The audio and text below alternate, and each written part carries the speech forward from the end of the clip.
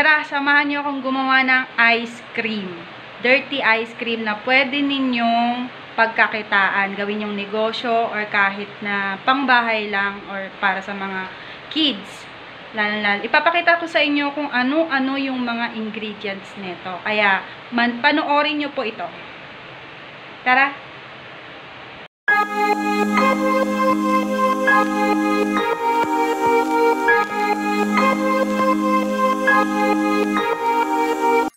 So, ito na guys yung mga ingredients natin sa mga gagamitin natin. Ngayon, ito yung gata. Lalagay natin dito yung gata. Unang-una nating step. Purong gata po ito.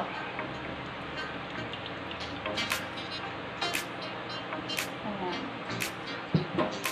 And then, cassava starch. Lalagay po natin dito. And then, haluin natin siya.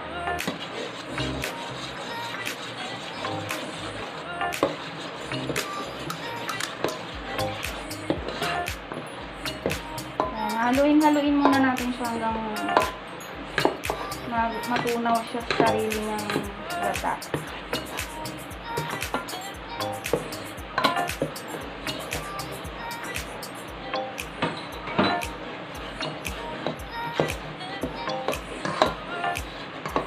Cut mo muna.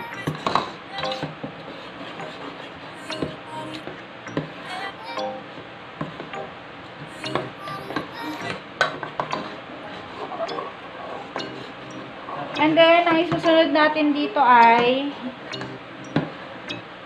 tubig na mainit. Magpakulo muna ako ng tubig na mainit para yun ang ilalagay natin dito.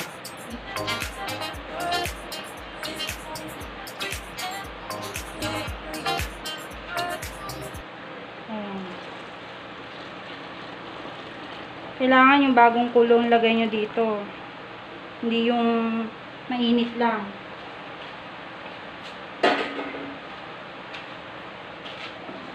Haluin na muna natin ang haluin. Hanggang sa matunaw siya. Kailangan pala natin siyang i-mixer.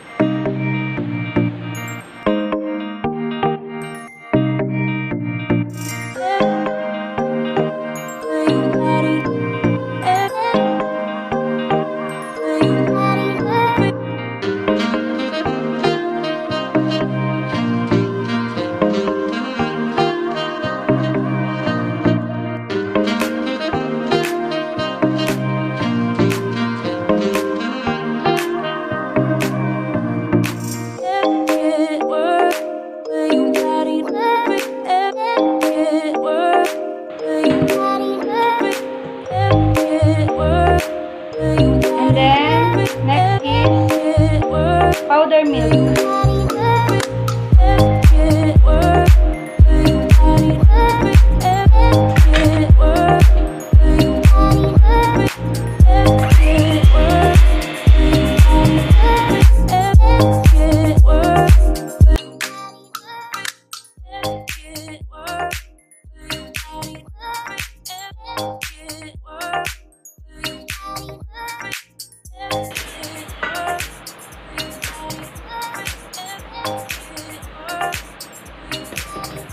Then, next is condensed milk.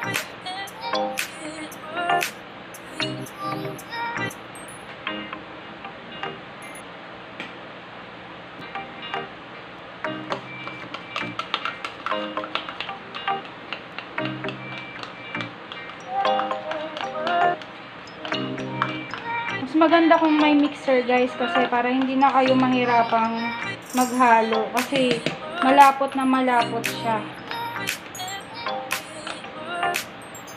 Lalo na sa ating mga babae.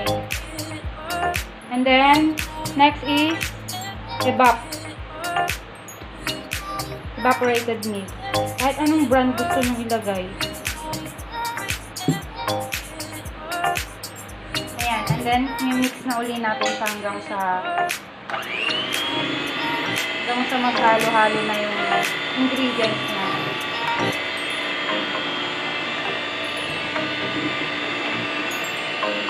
Ayan guys, ito yung base natin ng ice cream. Pinaka-base natin. Kayo nang bahalang maglagay ng rekado. Kasi ako, yung akin, ang ilalagay ko is mango flavor. Yan. Mamaya ko na siya ilalagay pag malamig na.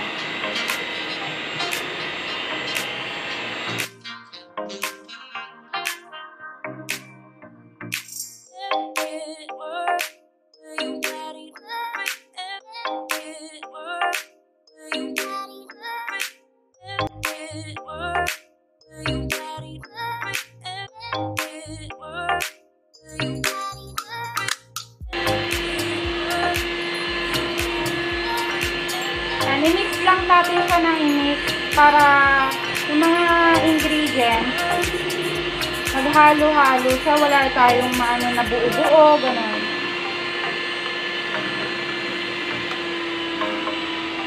Saka para yung ice cream natin hindi yung magaspang.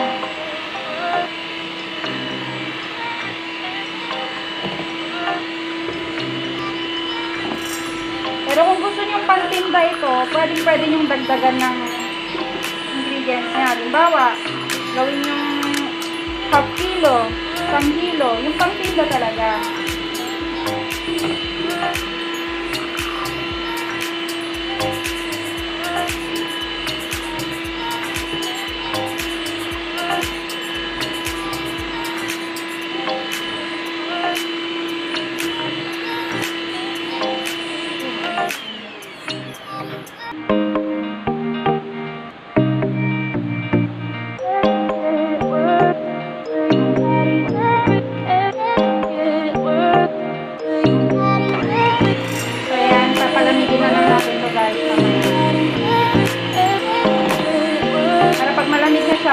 I-mix uli natin siya. Kasi lalagay ko na yung flavor niya.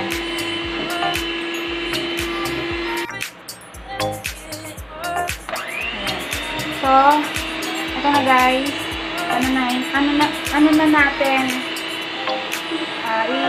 I-set aside na muna natin siya. Kasi palalamigin na natin.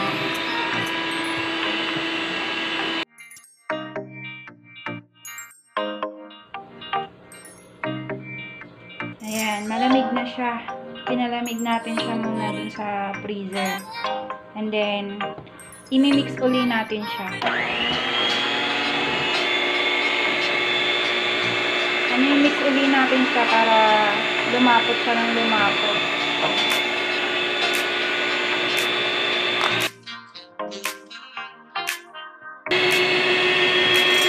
Malamig lang natin siya ng konti. Lalagyan na natin siya ng flavor.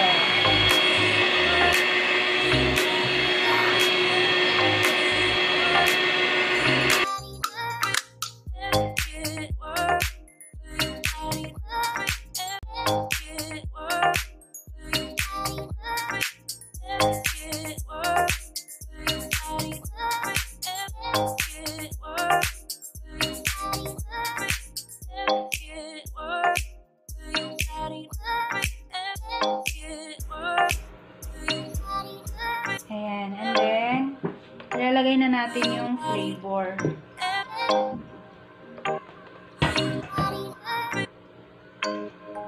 Ito, mango.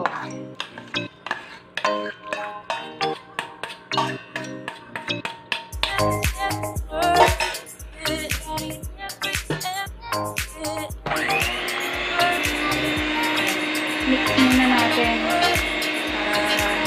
para halo-halo yung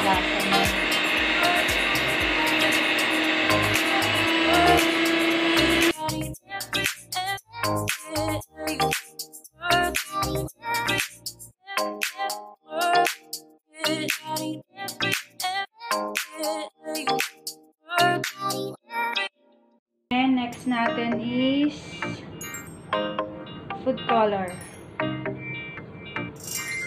Lalagyan natin para maging yellow siya kasi may flavor na, diba? Yan. Lagyan natin siya ng ilang katas. Ayaw. 1, 2. Ano? Ay!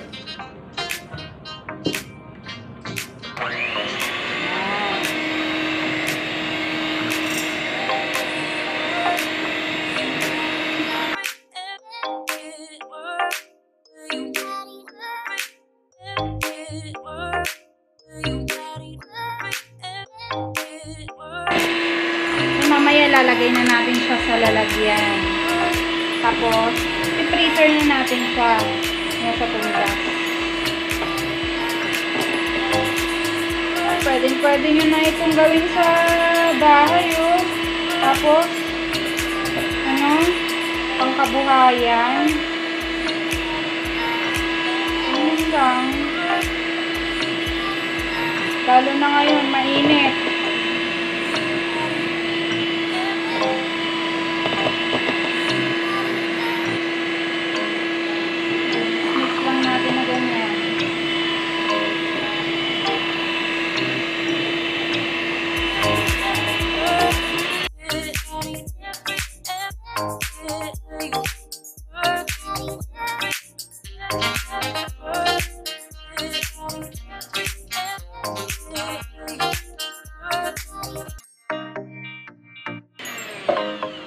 So, ayan na yung finished product natin. Ito na yung finished product. Ipipreser na natin or lalagay muna natin sa lalagyan.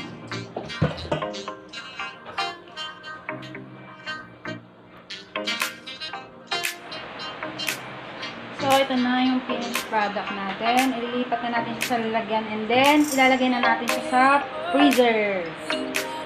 Ayan. Ay!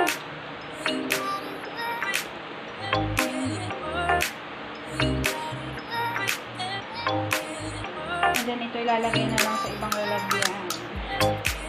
Ano palang marami. Diba? May ice cream na kayo. Lalo na sa may mga chikiting dyan. Mahihilig sa ice cream. Pwede nyo nang gawin dito sa loob ng bahay. So, yan na muna guys. I-ref natin and then titikman natin mamaya pag malamig na malamig o matigas na siya. Ayan.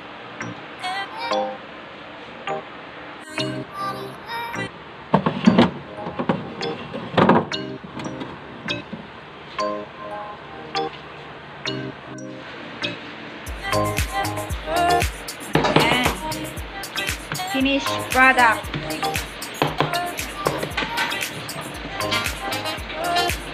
Tingnan natin. Ayan. Puro ice cream ang laman ng freezer namin ngayon. Walang kubra. Okay. Ayan guys. Ito na yung finished product ng ice cream na ginawa ko. Ayan na siya. Na-freezer na siya. Sasalin ko lang sa baso. Ito guys, tamang-tama ito ngayon sa mainit na panahon. Grabe. Pagbukas mo pa lang yung ice cream ito na nakaagad.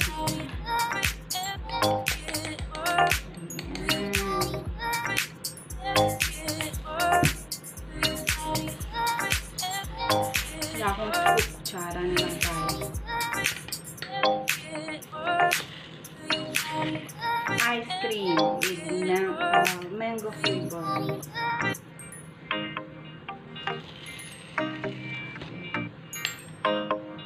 Ubus ko kaya ito. Tama na ito. Ano siya?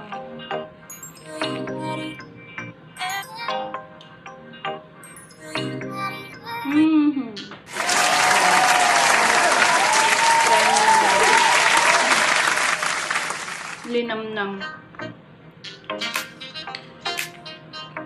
Magata.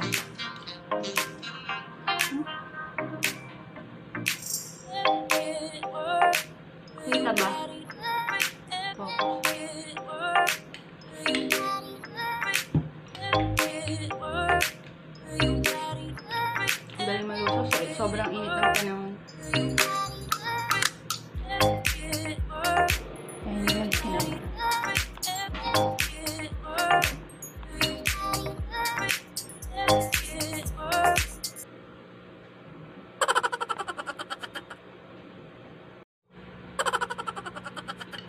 Saka guys, may tip ako sa inyo. Pagka yung freezer nyo, todo nyo yung lamig niya kasi may tendency na hindi siya tumigas sa sobrang init ng panahon ngayon. Pwede nyo na itong gawing negosyo. Pagkakitaan. Pwede rin dito lang sa bahay. Lalo na sa mga mahihilig sa ice cream, mahihilig yung mga anak nila. Bukan nyo na to guys, ang sarap.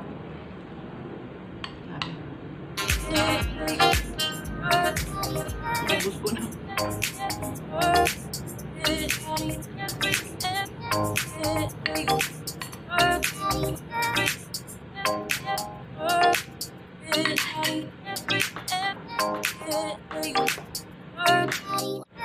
So, yun lang guys. Sana may natutunan kayong paggawa ng ice cream.